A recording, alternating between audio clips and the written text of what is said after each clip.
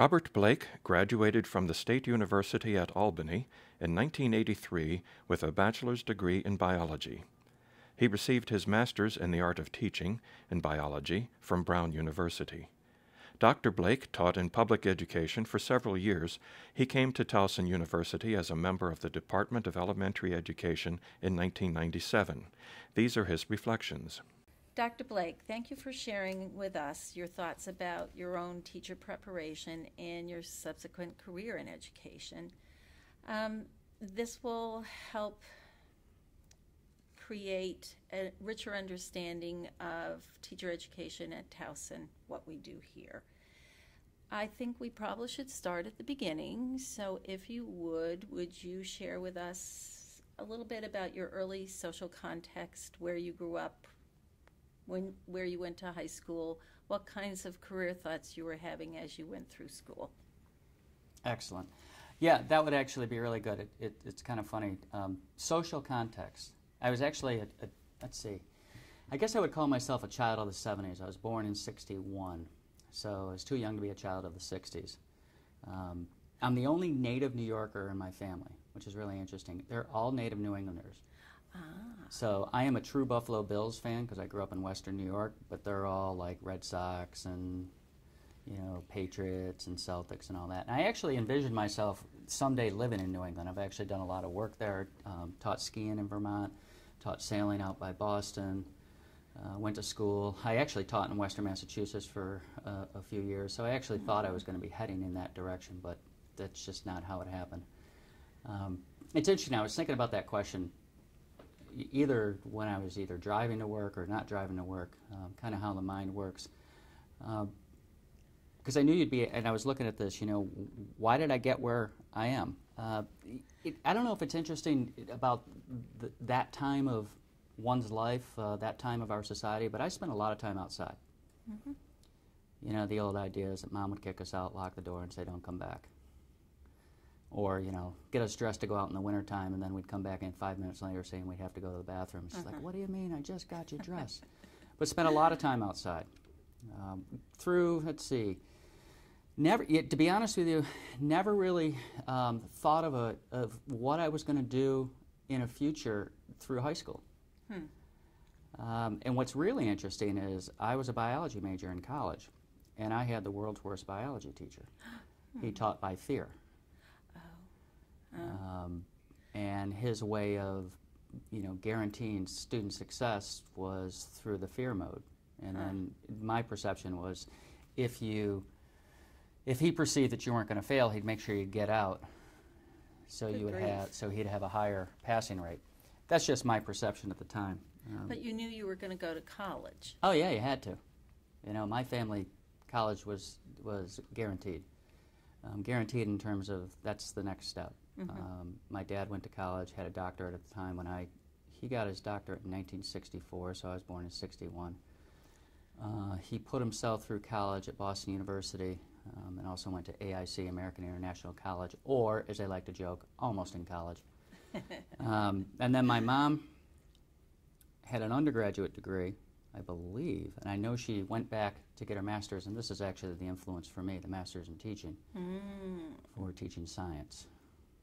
So, yeah, there was no question of whether we were or were not going to go to college.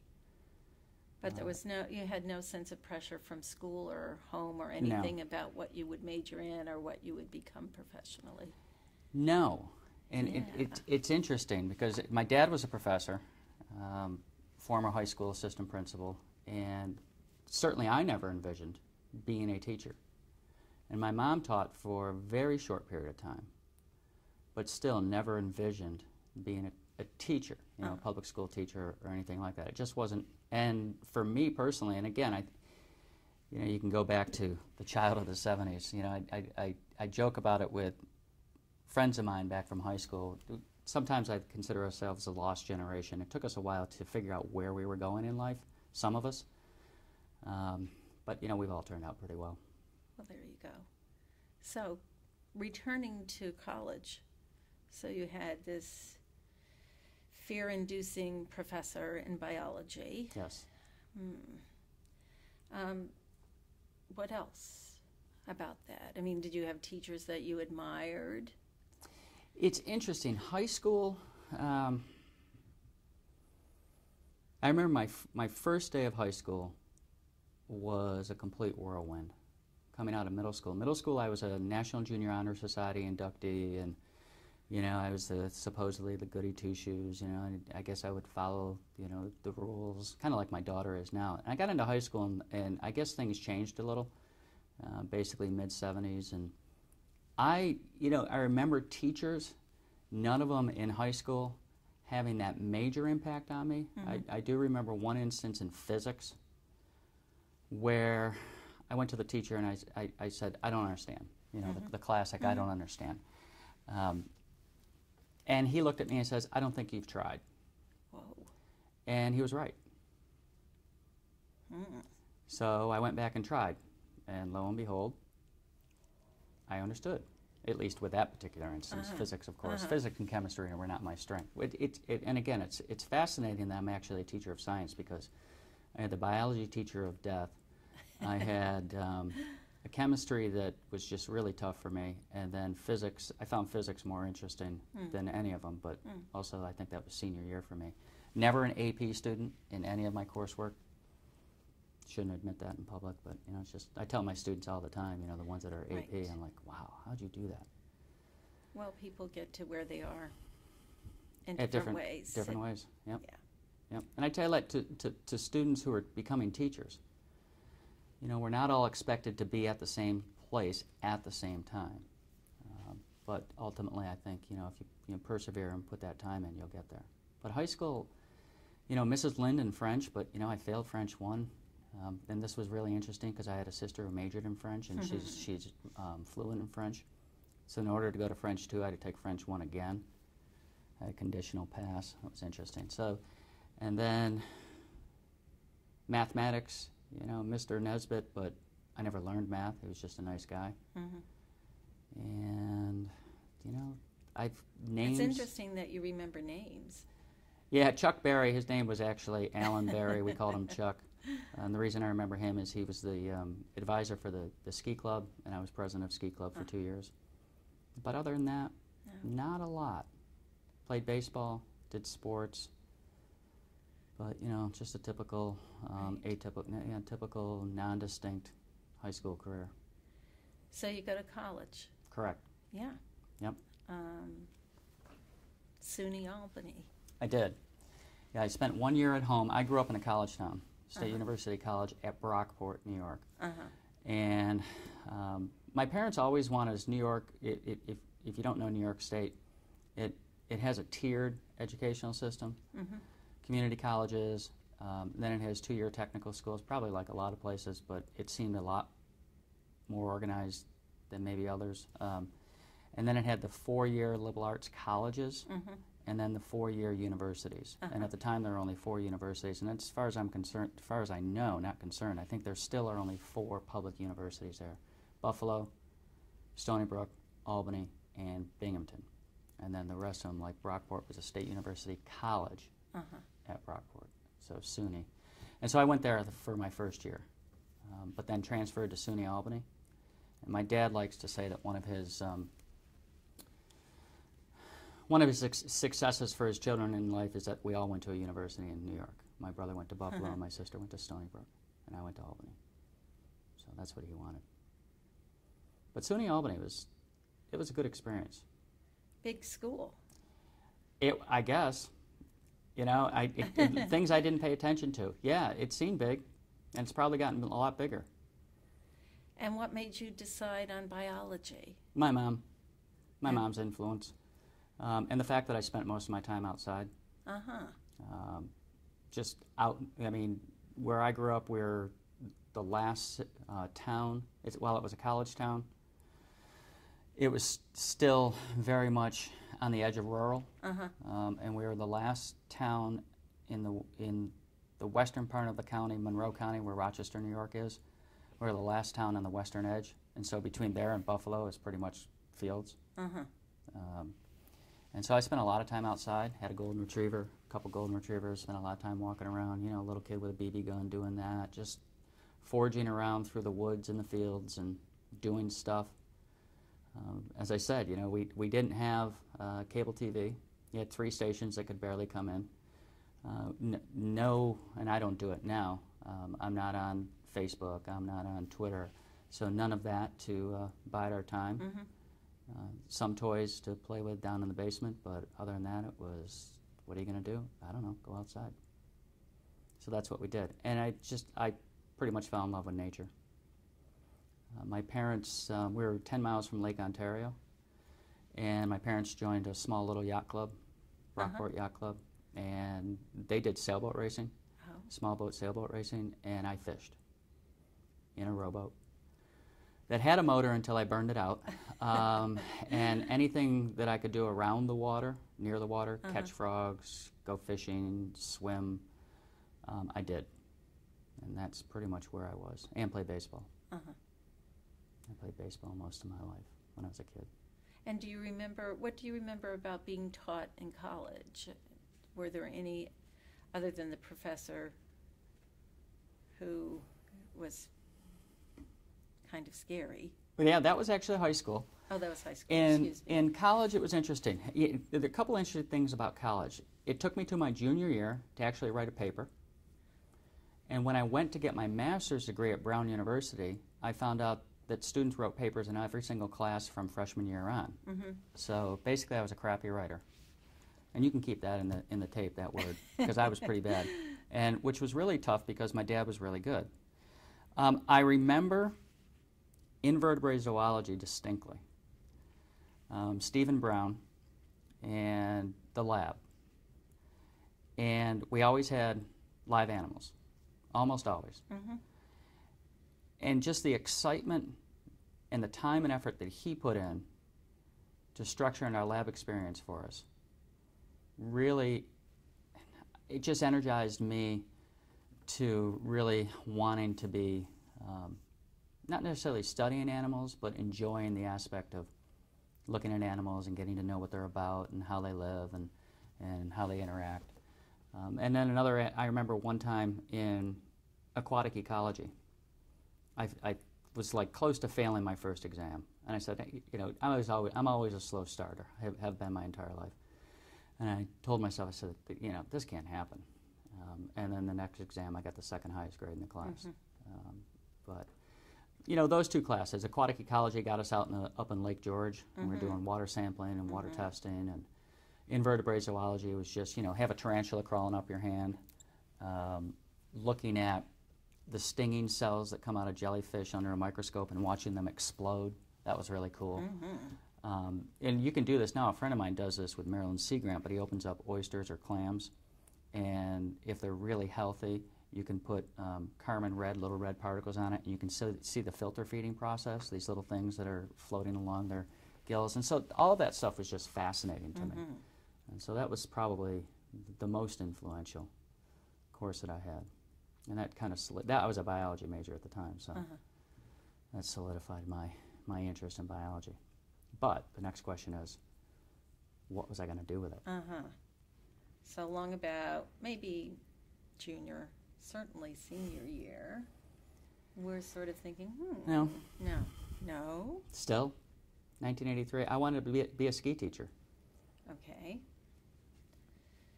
It was interesting. SUNY Albany had a pre-med track, and then the rest of us. And I was not interested in pre-med, but at the same time I knew people who were basically going for their biology major to be a lab tech. And considering how much I like being outside, there was nothing about sitting in a lab all day that interested me. And so basically I wanted to save baby ducks and whales. Okay. But I found out that most of that work, at least I thought at that time when you graduate from college, is volunteer work. And I was trying to figure out, well, geez, you know. So I ended up coming out of college with, and again, I don't know, you know, we can go with a long story and, you know, go to the family of origin and all that, but there wasn't any pressure to have college to get that immediate job out of college. When I talk with my students in our foundations class, we have the notions of, you know, education, the purpose of education is for social efficiency or humanists. And the idea of social efficiency is that the purpose of your education is to strictly get a job. Mm-hmm. And I certainly had a friend of mine who's, told me, he's my age, I had to get a job coming out of college. I think my parents' point of view was more of the humanist point of view, more of let's spend our time in college to really become that well-rounded person, to become whatever educated would be, and then let's see what happens, as opposed to specifically getting a job. I know the one thing I wanted to do coming out of college is I wanted to teach skiing. Okay. In Vermont, specifically. Mm-hmm. And did you do that? I did. I was actually told by a guy that I kind of idolized and respected, who never went to college. He was a ski teacher at a small ski area in western New York. He pulled me aside and said, just finish college. Mm. And so I did, and then in the fall, I finished college in '83. In the fall of '83, I went up to Killington, Vermont for their ski school instructor course. Mm-hmm. And they give the top 2 in the class, male and female, automatic jobs. I wasn't top 2.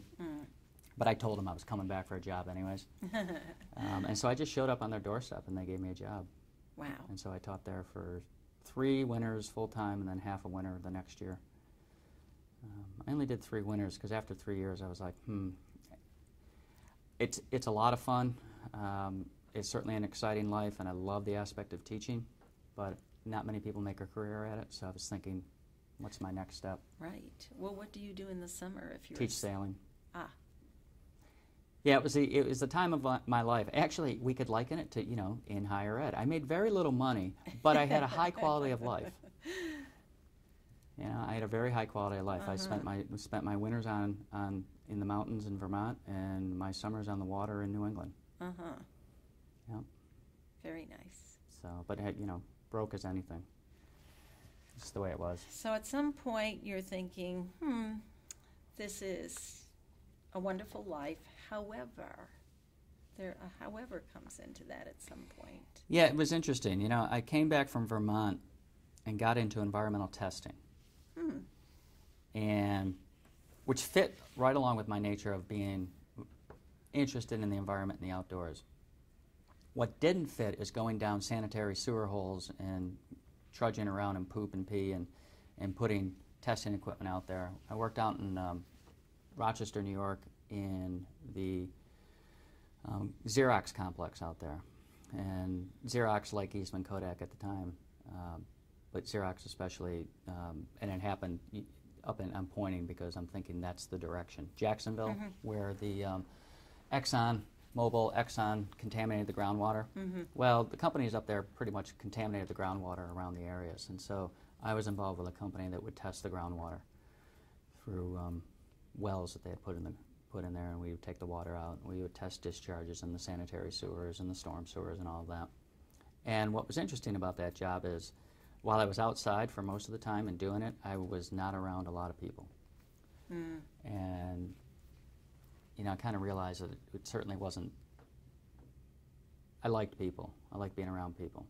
And so it's interesting, my dad, being a professor, came across this announcement in his college for the Master's of Arts in Teaching program at Brown University. And I was actually in the inaugural class for biology. Really? They had the social studies and they had the English, so there were only 4 of us that got in biology. And just like anything in my life, I was not a shoo-in to get in. Took some cajoling, some persuading, and basically telling Brown that, he'll come with no financial aid. Come on, just let him in. Whoa. Yeah. Okay. And I got in. So, and it was interesting because it was the ski teaching that pushed me into teaching. And I had mentioned a long time ago in this conversation that I never envisioned being a teacher. Mm-hmm. It was just not in any horizon that I had in my life. But I had the background, the influence. And when I taught skiing and taught sailing, I found out that I actually liked the process, liked the craft. The problem with ski teaching and sailing teaching is they come to you because they want to, mm-hmm. as opposed to public school teaching, they have to be there. Mm-hmm. So that was some of the conflict. But Brown University was a secondary, so they had a high school. It was for a high school program. Tell me a little bit about that experience, that It was preparation. rough. It was rough. Yeah, you know. Did you take courses? Yes. And were they methods or Brown curriculum? Brown had a program where the first thing you do is you come in the summer. It's a one-year program, and you teach. They had what they called Brown Summer High School. Brown had actually a couple things. They had programs for the really smart kids, the accelerated kids, and then the education department had Brown Summer High School that they would offer to the area urban students. And that's not to say they weren't smart. That's just to say by test grades or anything, they weren't in those accelerated programs. And so our job, I think it was for 4 weeks, was to teach. So right away we were teaching. Teaching what? I was teaching high school biology with my counterparts. And then my other groups, I think there were probably 15 in social studies, 12 to 15, and 12 to 15 in English. Might have been fewer. But I know biology, there was only 4 of us. And so we'd get a group of kids that would come in, and we would teach. And then we would also take classes. I remember we took ed psychology. I'm trying to think of what else we took. Did you take anything related to teaching other than ed? Possibly. Probably a methods class in the summer. Possibly. You know, that's kind of fading from my memory. I know ed psychology because my teacher is now the dean of the College of Education at University of Vermont, Fannies Miller. And I took it pass-fail because I didn't have the confidence in my ability to do really well. And I think in hindsight that was a mistake because I think I did really well in ed psych. And then what you would do is between fall and spring, you would either student teach or take courses. Brown's system was you would take 4 courses in your content area, and then in one semester, and then another semester you would student teach. So I happened to be in the semester of 4 courses in the fall, and then I student taught in the spring. So those 4 courses were in biology? They were. They were. So you're getting even more biology. Right, right. And which was difficult for me. Well, you've been away from it for a while. Yeah, and it was Brown. And you know, I'm taking courses with undergraduate students, and they're, for lack of a better phrase, really smart and motivated. I mean, these are people that could, you know, do, you know, fundamental mathematics in their heads, and that's something I didn't do. So when you have to do calculations, they're whipping calculations off in their head. You know, high achievers, working hard, and I struggled. There's no doubt about it. Especially with the workload of that and trying to get ready for teaching. Yeah, I struggled. No doubt about it. So I'm not hearing any methods courses of any kind. Yeah, we had methods courses. I'm trying to remember when they showed up. I know we had methods course because I know my clinical professor was one of my bigger influences, kind of a petite, older lady with a very soft voice, very possibly, I never found out, someone might have found out that she might have had throat cancer or something, but a very soft voice, but she might have come out of Cambridge Rindge in Latin, and we definitely had a methods course. Yeah, definitely, methods of teaching biology, because it was an MAT in biology. And so, you know, one of the things she did for us, and I try to do this for my students now, is she gave us a 3x5 card asking 2 questions. Why am I teaching this? Why am I teaching it this way? And if you can fundamentally answer those 2 questions, then you're in good shape. If you can't, then you need to do something different. But yes, we had methods course. I'm trying to remember exactly. You know, it was 1987, 88. You know, So you think you maybe had a methods course when you were teaching summer school biology, and you may have had a course before you actually went into a student teaching experience. Were you in schools at all before you did student teaching? No. No. No. Trying to think now. I don't know. So, and the summer program, the kids came to Brown. They came to Brown, right. So you haven't really been in schools yet. Correct. And what was interesting is those of us that were doing the spring student teaching, some of us at the time, this is kind of a sidebar, kind of felt that we were second fiddle to those who were student teaching in the fall, because Brown put so much emphasis on teacher education, teacher preparation, You probably know this, but that was the foundation of Ted Sizer's Coalition of Essential Schools, and Ted was the chairman of the education department. And so they had essential schools in the area. Not all of us could get into them. I didn't get into one. But there was and this was 87, 88, and his book, Horse's Compromise, came out in 84. So he was well on his way of pushing the Coalition of Essential Schools. Grant Wiggins was there, the assessment guru that everybody knows. So there was a lot of emphasis on the teacher prep. So some of us who were taking our courses felt that we were kind of on the outside. Right. But it all came around. So spring semester comes, Right. and you get a school assignment. I do. And where was that? Central High School in downtown Providence, Rhode Island. Urban High School. Chose it. There I'm trying to recall, there probably weren't a lot of choices, but I specifically chose that because it was so not against, what would be a good word? It was an experience that I had never had. Right. So I wanted to go somewhere that was totally different than what I had, and I did. I actually pulled up information about Central today, and I'm not sure what it was in '87. The high school itself had an essential school component, and I was not in that. But statistically, demographics and socioeconomic status for that school were probably very similar to what it is today.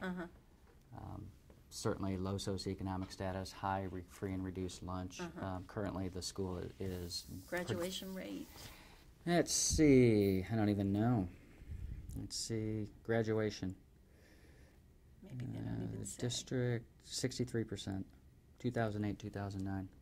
60%. They're predominantly Latino at the time. I didn't notice that as much. Their free and reduced lunch, their last free and reduced lunch, 2010, 2011 was 79%. It was African American students as well. Yes, and I thought there were, at the time when I taught there were more African American students, but it's predominantly Latino, Hispanic. They listed as Hispanic, 64, 63, 64, 67%, which Wow. I probably didn't realize this, but Providence, I think, tends to be more Hispanic than I originally thought. I remember a student standing up, an African American boy standing up in my biology class and telling me I was racist and stormed out of the class. I'd never experienced that before. I guess not. I didn't know what was going on. So this was your biology teacher. Were you eased into instruction? Did you have a cooperating teacher? Yes, cooperating teacher. Do you remember that person at all? Yeah, and it's funny you mention that. I can remember the face. I can remember her personality. And at the top of my head, I can't remember her name. Eased into it. Certainly had to do our full-time teaching. It's interesting. I look back at my experience, and I'm not sure it was as regimented as, say, our students get now. But I know I taught 2 classes and tried to teach biology with the emphasis of, this Coalition of Essential Schools, student as worker, teacher as coach, less is more, that type of thing, with the notion of conceptual understanding as opposed to, focusing on the content. I mean, because I taught New York State Regents Biology in New York, and I took New York State Regents Biology in New York. And it's interesting, I actually thought one could teach the New York State Regents exam by definitions, facts, terms, without really getting into the content, the conceptual understanding. And we were pushed to try to do that at Brown, and it was very difficult for a variety of reasons. One, it's certainly a conceptual change for us. When you try to get students more involved, the experience that some of us had was students that are usually told to sit still, be quiet, and be told what to do. When they're given freedom, they look at it as free time. And so there was this whole notion of we had to, I know the progressive educators or the constructivist educators don't like this phrase, but there's some training going on that we have to do. And of course I come in January, February, and And then one of the arguments, and I remember this having a conversation when, and I don't know if Ted Sizer was there or not, but our clinical professors, and people were standing up, when do we lecture? Is lecture okay? Because the way you're teaching us, at least our perception is that we're never supposed to tell kids the answer. And what did they say to that? Well, they said, no, that's not true. You know, there are times for the telling and the lecturing, but I don't think it ever, at least from my perspective, never became clear until later in my life where that fell into place and how much we wanted to do. And I don't know if that had anything to do with the educational movement within the late 80s and early 90s. I don't know either. You know, the whole standards movement, you know, when the math standards came out, they were talking about, you know, trying to get more conceptual understanding and letting kids use calculators and not focusing on rote memorization of math. I don't know, maybe that's where it came from. But it was tough. We tried. I mean, we had limited resources. I'm sure. At Brown, I remember, or at Central High School, I remember once the one classroom I was in was a theater-type classroom with desks bolted to the floor. And as you sometimes have in schools these days, is you have a separate laboratory room, and you have to sign it out, which necessitates that you be planned well ahead. And of course, as a student teacher, that was kind of difficult. No technology really to speak of. No. And what's funny is in '88, I'd go to interviews, '88, '89, '90, and one of the questions I would always get asked is, how would you integrate technology into your classroom? And my answer finally became kind of a cynic and a rebel. I would say, when you get technology in teachers' hands and provide us opportunities to learn how to use this, then we can try to get it into the kids' hands. But before we do that, the question really is kind of a moot point. But the experience at Brown, I mean, it definitely was eye-opening. I mean, it set me up for, obviously, the rest of my career, for a good portion of the rest of my career. Then I got a job in 1988 in Western Massachusetts in Taconic High School. There were 2 high schools in the city. And again, had difficulty. You know, I thought I was going to be a good teacher, you know, in retrospect. My clinical professor always told me I was harder on myself than my students, so that might come across right now in the sense that, you know, probably not as good as I would have thought I would have been. But well, I mean, you just come out of a student teaching experience. You're not going to be at your best. Right. The first day you step into a classroom as a bona fide teacher. Right. A real teacher. A real teacher. So I can understand why that would be difficult initially. So you were in Western Massachusetts? Pittsfield, Massachusetts, Pittsfield. Yep, for 2 years. In the same school. And is that ninth grade biology? Is biology ninth? It was, let's see, I think I had, yes, and it was interesting. There were 2 high schools in the city. One was considered the good school and one was considered the not so good school. I was in the not so good school. That was the comprehensive high school. The one that had shop and VOTEC, you know, and if you look back at the literature of Jeannie Oakes when she wrote in the mid-'80s about keeping track and students that are in vocational and technical programs tend to be tracked into from lower socioeconomic status backgrounds, tend to get lower educational opportunities of quality. There's not a push, at least for some of the students, to pursue college, whereas the other school was considered the college prep school. So, you know, here's your book to teach 5 standard class sections. Don't worry, they're good kids. They may not always come prepared, but they're really good kids. That's kind of like the... Did you have comparable equipment in both schools? I mean, did you feel as though you also got kind of the short end on I don't remember. those? You don't? I know we had equipment, definitely. Yeah, we had what we needed to teach biology, or at least to try to teach biology. I can't recall. I mean, sure, maybe the rumor was out there that we didn't, but I don't think that was true. So what are you thinking about your choice of careers in these 2 years when you're out on your own as a beginning teacher? Yeah, I actually liked it. The stress level for me was always high. And for public school teachers, at least for my personality, because no matter what happens, the students are going to show up to class. So whether you're prepared or not, whether you're ready to go, whether you have everything ready, and of course science, not that I want to diminish any other discipline, but science lent itself to, you have to get a lot of stuff together. So there's a lot of behind the scenes organization. So it's very stressful. Teaching's always been stressful for me because I have, in my mind, I want to be perfect, but it's never possible. And so planning was always tough for me because I would always deconstruct something and then try to rebuild it. Right. And I didn't necessarily need to do that. Classroom management was my biggest issue. We never had anything on classroom management, and you know, my conflict resolution model was not one that would work well in classrooms. You know, being forceful and telling kids to be quiet and sit down, or you know, the whole punishment. Right. So, but really tried to engage the kids. Tried to do as many what people would call lab or non-lab, but activities. Engaging, trying to get them involved, critical thinking. I mean, that was the attempt. Yeah. And Bob, there was no mentoring for you for new teachers in Not really, kind of, not really. system-wide or in the school itself? No. The one good thing that happened is between my first year and second year, a woman came in by the name of Lois Dorso and involved my colleague and I in putting together curricula based on a constructivist learning model. And so we actually spent the summer writing curriculum, our own curriculum, kind of funny, based off the 3-part learning cycle of explore, concept introduction, concept application.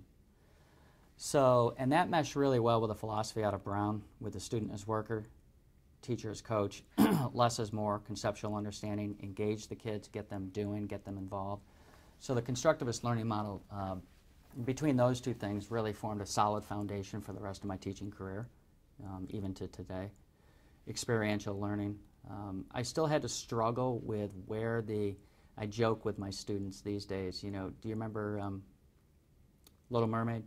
You know, Flounder. He says, and this seagull came around and said, this is this, that is that. I refer to that as the lecture. You know, somewhere along the line, our job as a teacher is we have to go in there and do that. And a constructivist learning model does not negate that, but the interpretation is we just facilitate, whatever that is. So that really helped out. We wrote our own curriculum. We really tried to implement it. We tried to engage the kids in outside activities, tried to engage them in looking towards, we put a science club together, engage them towards thinking what science career they could possibly do.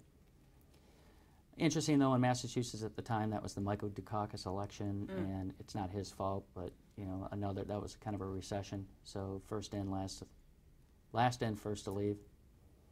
Always got pink slips. The second year, I'd never got a hire back, so I had to find another job. And I got a high school teaching job down in Tarrytown, New York, right on the Hudson River. And basically went from kind of a city rural, and I would say that combination city-rural area to an urban area. Right. That was Tarrytown, the old GM plant there, right there by the Tappan Zee Bridge. Yep. Yep. That's about as urban as you can get. Yep. And taught general science and biology. And how long were you there? 1 year. And again, it was the issue of, it was interesting. I was looking at my career at that time. My sister was in Chicago, beginning a doctorate program in University of Illinois, Chicago. She had a 2-year-old son, 1-year-old, 2-year-old, probably 1-year-old. And it started to pique my curiosity about pursuing a PhD. And for me, it would serve 2 purposes. One, because I was teaching science, a PhD necessitates that you do research.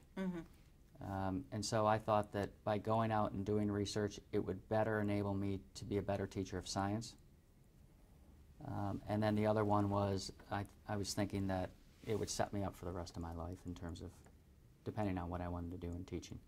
I hadn't really considered higher education. And again, my dad was a higher ed person and a teacher. Yes. Neither my sister nor I and my brother had any inkling that that's where we were going to go. And for both my sister and me, that's where we went. We ended up in higher ed. So something. Yeah.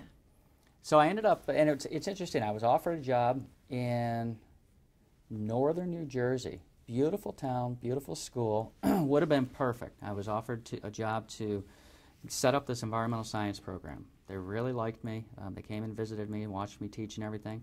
And I said no. I took the chance of going to University of Illinois, Chicago, packed up my car, drove out to Chicago in a little Subaru wagon. I've only been to Chicago once before, and said, here I am. Yeah. Actually, twice before. I said, here I am. I'm ready to start a doctoral program. And that was going to be in curriculum and instruction? Yes, technically it was curriculum and instruction. Okay. I like to lie and tell them it was science education. They didn't have any science education, but that was my emphasis. That was the closest thing. Right, it was CNI. Uh-huh. Yep. And they had some science educators around. They used to have one, John Staver, who actually moved to Kansas State University and was director of their Center for Science and Mathematics Education. He was actually chairman of the board that in Kansas that rewrote the science standards to get evolution back in. It's kind of funny. The state science standards. And I drove down to Manhattan, Kansas from Chicago, considering transferring to Manhattan, Kansas. Huh. And I looked at Manhattan, Kansas, and it's beautiful, beautiful territory. But if you remember, I sail. Chicago, Lake Michigan, Kansas. And Kansas was beautiful, but I stayed in Chicago. So tell me about your education there, what you learned, how that's influenced your thinking. Interesting.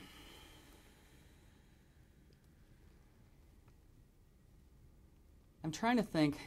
You know, it's like one of the first professors I ever had, Bill Schubert. Curriculum, I don't know what you would call him, curriculum guru. He's been around forever. He's now retired. His fundamental questions were, what is most worthwhile to learn and experience? And I thought the guy was off his rocker. You know, his last class, he handed everybody an inanimate object and said, how would you structure a lesson around this? And I got a glue stick. And I said, like, this is the stupidest thing I've ever seen. But at the same time, what it did is it immersed me in the literature, and it immersed me in discussing what is important in teaching. I do remember quite clearly being a thorn in a lot of my professors' sides, or at least I thought I was a thorn, because we would have these seminar type classrooms, and I look around this room, we'd all be sitting around these big tables, and people would be talking and pontificating, and as you know, the same people always talk. And me, it'd be like, well, but what does this all have to do with classroom practice? What impact are you going to have on teachers teaching?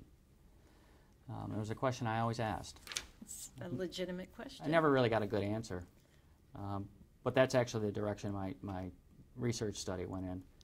I did get involved with a nationally recognized program called the Teaching Integrated in Math Science Program, TIMS, not to be mistaken with the testing. Put together by a mathematician and a physicist. And their approach was we needed to have this integration of mathematics and science, and that we use the scientific process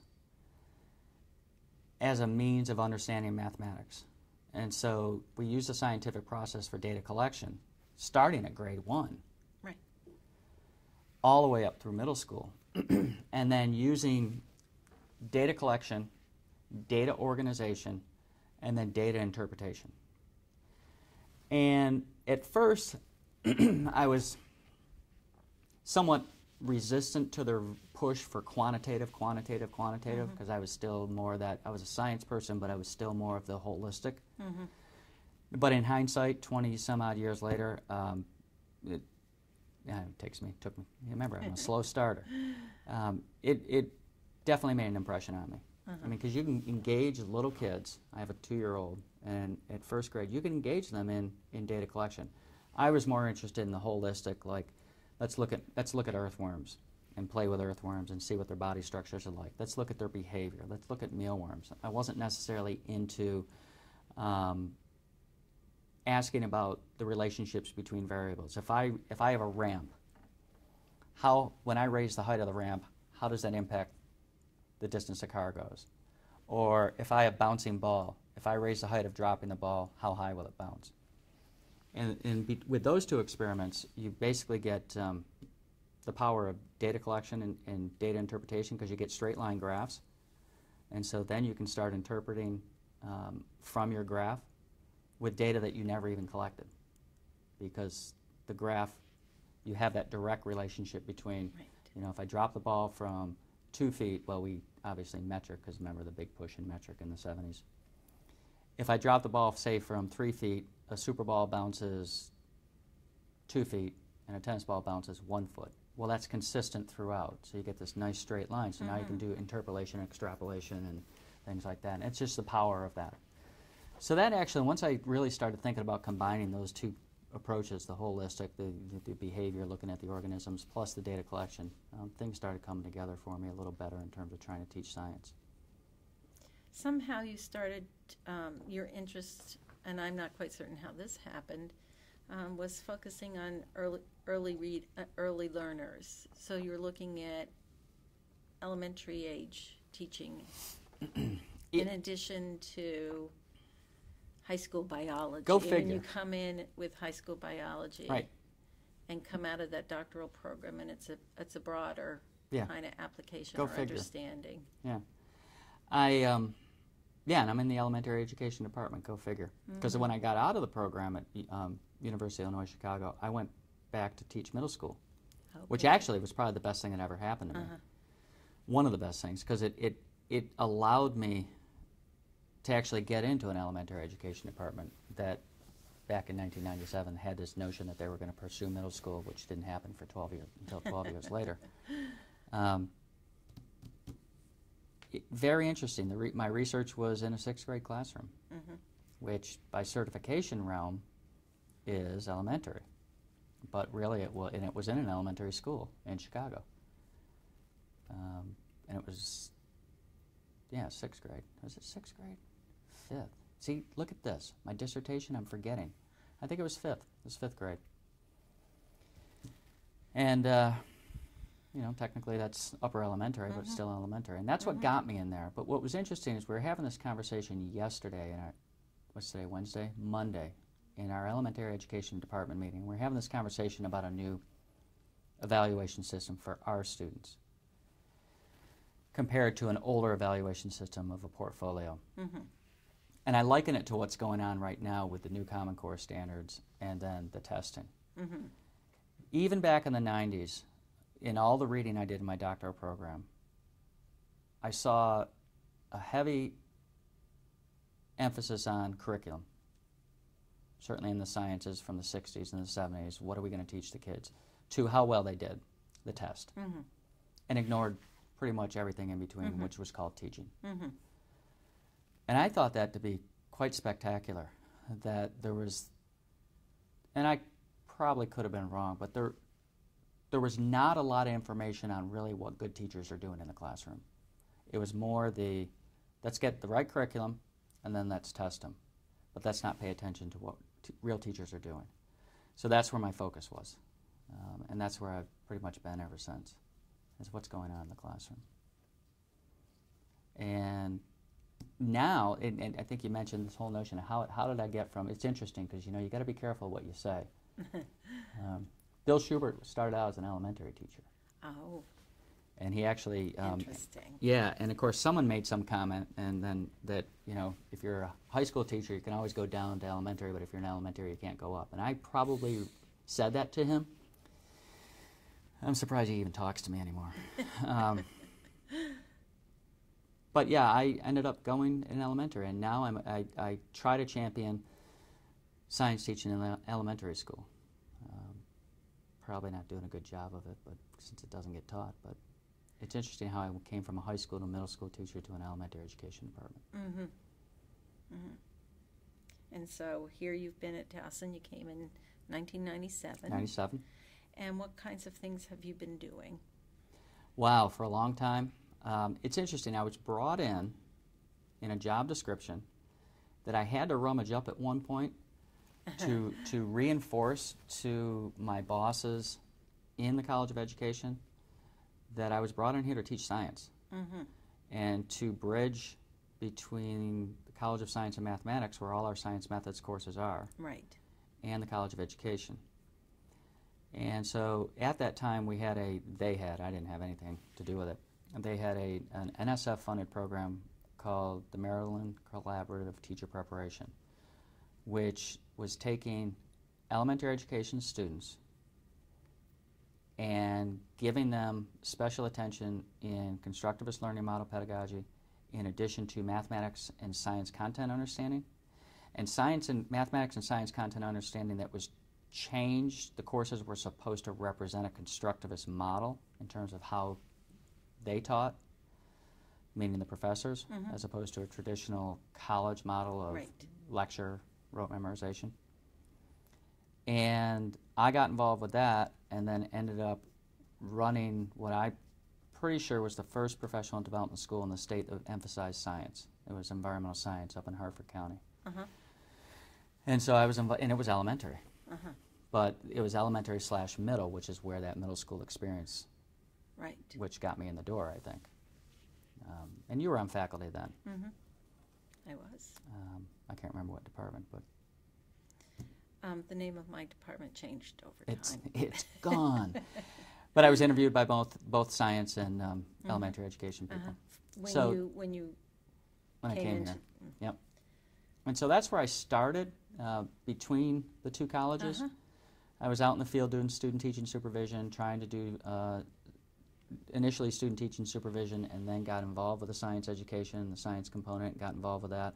Got involved with the secondary science methods, which was to a certain extent non-existent. It was existent, but they didn't have a consistent person there. Right. We were known for having a secondary education science program, but having no dedicated faculty for secondary science education. So anybody who was involved, at least from the College of Ed side, was an elementary ed at best. So I got involved with that and ran professional development school. But when you're running a PDS, you're not focusing only on science, but we did that. I got an Eisenhower grant at the time to engage faculty, school-based faculty, and interns in what would be considered project-based learning. One of the schools I worked with, William S. James, that was their focus, project-based learning. Asking overarching driving questions to run the school year. Their driving question for their entire year at the school was, how can we save the Chesapeake Bay? Kind of a broad, save baby ducks and whales question, and they tried to integrate that throughout their curriculums. And so we would we would run workshops, we would get involved with the Chesapeake Bay Foundation and trips with them, and then realized that we could do our own stuff, we, meaning a few of us who were involved in it. And so continue to pursue. Once I got out of PDS, I was involved in the science education and then also in the elementary education foundations courses. Not a word I really like, foundations, but really the course is foundational to everything else. I like to call it now historical and contemporary issues in education. And then from that came the first major book that we published, the Inside Out book through NSTA Press, National Science Teachers Association Press, which focused on getting kids and teachers moving from inside the classroom to outside and investigating the environment around them. So that book was interesting because that was actually, it came out in 2010, was a culmination of pretty much my whole time from 97 to 2010. You would think I'd have more to show for my 13 years, but not necessarily. I haven't read the book, so I don't know. But I might be, over that period of time, it sounds like you've been involved in a variety of curricular considerations and instructional methodologies. Right. And so I think one of the things I would love to hear more about is where that's landed you, that sort of journey you've taken here in a variety of different ways in terms of how do we prepare teachers of science, especially at the elementary level? Tough questions. Boy, you're kind of like the Terry Gross of oral history here. Well, I like Terry Gross. So. Yeah, and I'm not saying that this is the definitive answer because we know that there never is a definitive answer, and it is somewhat situational. It's a great question, because where has it landed us, me specifically, but us, in the teaching of science in the elementary classroom, I guess. Yeah. Currently, as acting chair of the department, unfortunately, my duties have pulled me out of teaching. And one of them being, I'm no longer in the field teaching, helping students learn how to teach science in the elementary classroom. The last 2 years, I got back to the field studies course for science teaching. And we were up in northern Baltimore County, and I pretty much threw my students right in, with the blessing of the mentor teachers there. I'm not one to provide model lesson plans. I don't do what the other science educators consider traditional scaffolding. We spend some time deconstructing what they're trying to teach and then rebuilding it up to what they think is most important for kids to know and do. And then I help them learn how to construct meaningful learning experiences. So my approach tries to get them to think about, if no matter where they go, they can figure out how to engage kids in meaningful learning experiences. So that's kind of my approach. Where does that lead us, or where has that led me? It's actually led me to frustration. And it's frustrating because when I was putting material together for a grant proposal that I did not get through the Spencer Foundation, one of my goals would be to do something similar to this, but sit down with real teachers in the elementary classroom and find out from their stories, from observing them, how are they successful, quote, successful. And we're not talking MSA successful, Right. Fifth grade MSA test, Maryland State Assessment Test. But is there any reason to believe that those couldn't happen concurrently? Right. No. Learning and good score on them? Right. No, I agree with you. That Exactly. I mean, that's a possible. lot we have. That's possible. Right. And the lot we have is that the students take the test and they're supposed to do well. So can we do both? And we should be able to do both. But how do teachers who are considered successful actually doing that? What are they doing in the classrooms, in the elementary classrooms, to engage kids in science that actually promote, curiosity, promote interest, promote students to do their own investigations and research about pretty much anything? And does that link to higher, we could ask the question, does that link to higher test scores with those teachers? But the frustration I have is very much probably when you get a social studies person in here, is the fact that, for years, the two disciplines are not tested, and so the emphasis has not been on them. The other issue is there's this phobia, and we'd have to go back to the research literature on it, and I haven't read much lately, but I know back when I was in my doctoral program, you have the the stereotypes of science being hard, science being factual based. The other issue of science being more a pursuit by men, especially the hard sciences and engineering, which is wonderful because we have a female science educator here who's an engineer. I joke with her, she's phenomenal, and I joke that she's an anomaly, a woman scientist and engineer. And that women, this idea that women and girls don't pursue science because it's hard, because it's not fun. So, you struggle with that stereotype, and I still see some of that today, not as much. But part of that links to the reason I bring that up is because many of our elementary teachers are women. And so the question is, do we have this societal bias, towards not science? Now, I've taught a number of women, and they're basically sick of the gender bias stuff. They're like, Right. I'm tired of this. Don't bring it up anymore. But, and again, I haven't read the literature recently on that.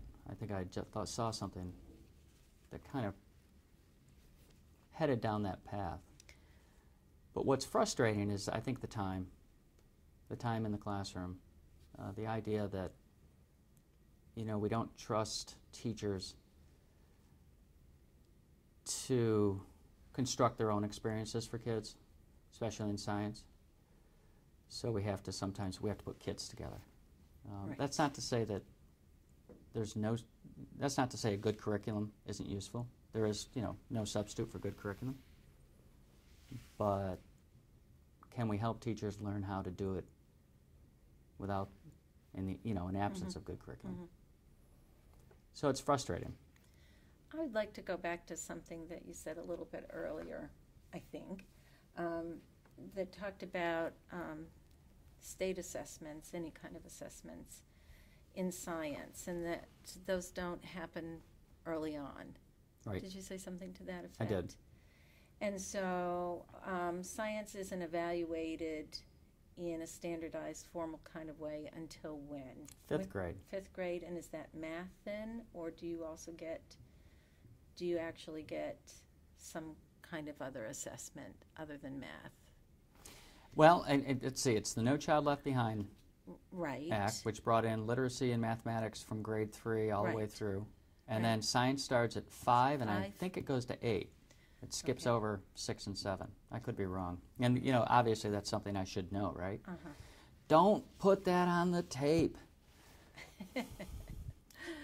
But we do math earlier. Yes. Right Math along with comes in- grade 3, right along with literacy. Right.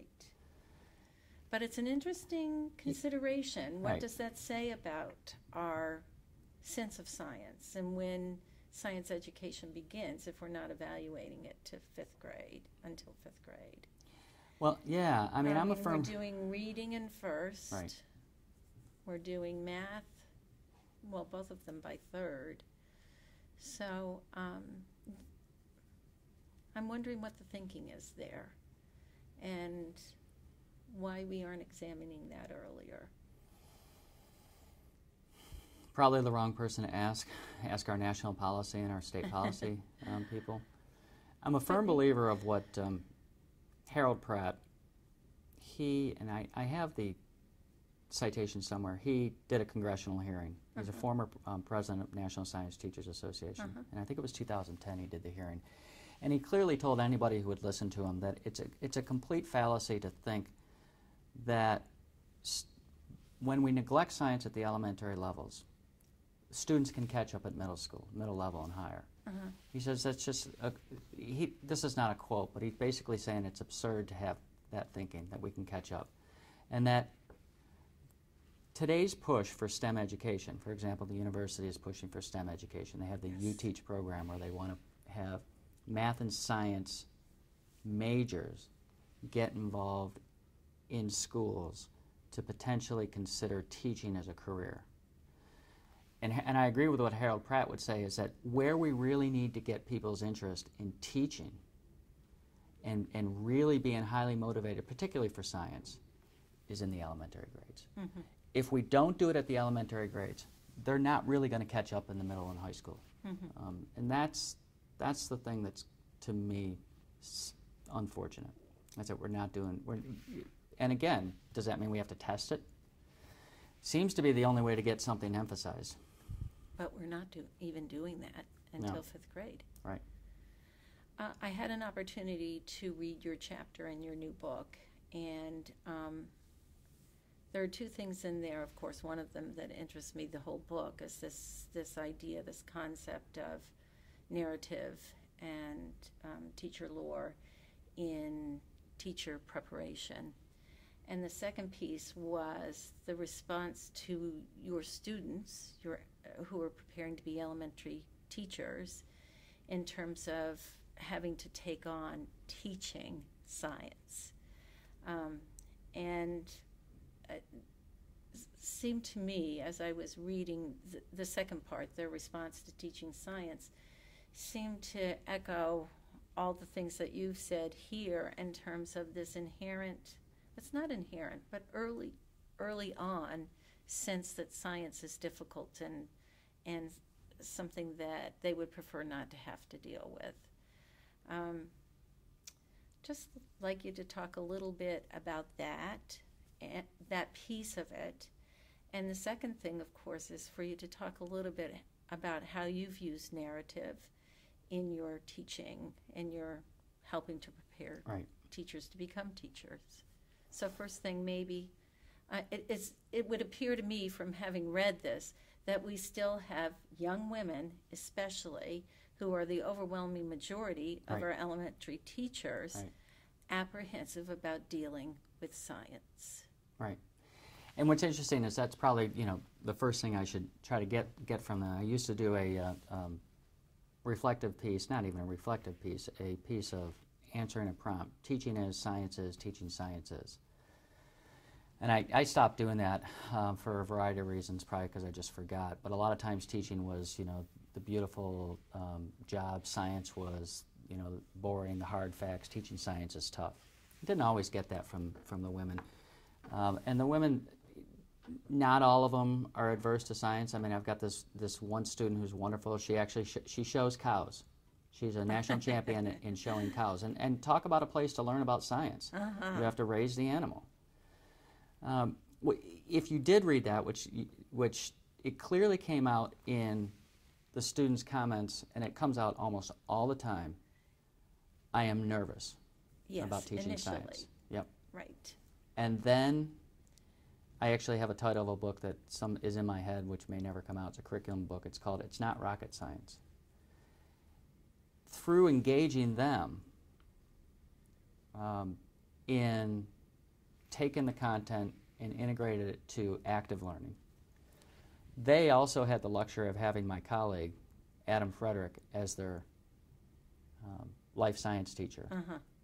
So they were immersed in content in a very exciting way, very much like the Stephen Brown that I mentioned from my college experience.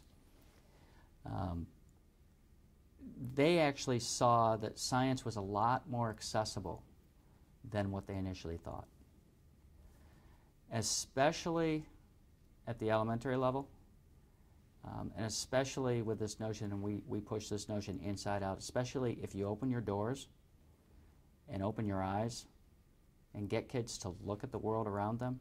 There's a lot going on, and it's not inaccessible. Now, some would argue that if you open your doors in an urban school where there's glass on the blacktop or all the grass is, and I've seen this in schools, that's an issue. Or we're not going to let kids out because our neighborhood's dangerous. But they came out of it, definitely, and most of them do come out of it with this notion like, wow, I can do this. And that's no small. No. It's a big deal. I remember doing this in Chicago. I told my students, I said, all I'm trying to get you to do in 14 weeks is to, no small task, but to show you that you can actually teach science to elementary kids. And it doesn't have to be rocket science. You don't have to be an expert in all the science content. You will have to spend some time learning it. And you may actually enjoy it. You might like it. Some of them don't. They don't like science. Okay, that's fine. That happens. And then the use of narrative. I came onto this a long time ago. The teacher lore, which was 1992, I think Bill Schubert and Bill Ayers put that out. And what's funny is I'm now coming back to using the term lore, because narrative has become so part of our societal conversation. What's Barack Obama's narrative? What's this narrative? What's that? That it's almost passé. So it started in '97 pretty much with narratives, with the idea, and I've always had pre-service interns tell me this, that, yeah, I'd love to hear stories from people who have come before me. I'd love to hear about their experiences. I'd love to hear about what they went through in order to learn how to become a teacher. So the book you just read, while the way it's structured, this goes back to my, the idea that I wanted everything to be perfect. It's a good start, but there's more. Ideally, there's more to come. Of course. This one looked at education in different disciplines. I just happen to do science. But I think you can learn a lot from the students in terms about how they want to go about being taught. But at the same time, I think the students can learn a lot about themselves when they either reread or share their experiences with others, which I think, my perspective is foundational to what you're doing here as an oral history project. What are we going to learn about Towson University, Towson State College, Towson Normal School that we may not have known, or that we did know but we forgot? Or what do individuals who are preparing to become teachers and then become teachers, Right. in retrospect, what do they see as their most valuable experience in helping them to become good teachers, Right. and to view themselves in that regard? Right. Yeah. And that goes, and it goes back to what we talked about in terms of that's that middle area. Yeah. What happens? What happens in the middle area? The notion of what's going on in the classroom. And it's interesting, I always went into this profession with a PhD of thinking that teachers and I are equal. The traditional ivory tower, and we tell them what to do. We're equal. And we have certainly a variety. I mean, I have my own slants. I have my own way of looking at things, and my own luxuries of being able to sit in a classroom and not be a participant observer, be a passive observer. You can't do that. But you have your own expertise, your own professional knowledge base. You have a wealth of information that you can share with us. And even pre-service teachers can learn from their own experiences. Absolutely. So that's the reason why I pursued the narrative. Not to be Jerry Springer type. And part of the situation in our life right now is my wife doesn't make fun of me. I'm not a blog reader. And sometimes I get a little annoyed that we're now in a world where everybody's opinion matters, or everybody has an opinion, kind of like belly button, or so that kind of counters my notion that the power of narratives. So I have to what's the word? I'm a hypocrite. But I think you're a learner. I think in the profession, I think something like this, I think if we focus on what teachers are telling us, there's a lot we can learn. If we have a minute left, would you comment on what words of wisdom you might provide to individuals who are considering teaching as a career? Yeah, it's it's an extremely difficult job, but it really is rewarding. You have to find your niche. I think you lead with your passion. It's definitely a profession that I think if you really want to be happy and successful, you have to have a passion for it. It's not the type of profession where it's just a job. It becomes your life. I use the example of, I look at the world now through the lens of a science educator, and I'll sit at Christmas dinner with a centerpiece that has different pine needles in there. And I start looking at the pine needles and start thinking of a classification activity. And I tell my students that's the world you're going to start looking through. That's the lens you're going to start looking at the world through. So it really is the passion and the fact that you really got to like kids. Contrary to popular belief, when you go to an interview, why do you want to become a teacher? I love kids. My opinion, that's the first thing you should say. I absolutely love kids and like helping them learn and like being around them. So, especially elementary. And if you've got that, it's a great career, regardless of how you're treated or how the public perceives you or whatever else happens. Right. Thank you. You're welcome. Thank you very much. Thank you for talking with us. I appreciate the opportunity.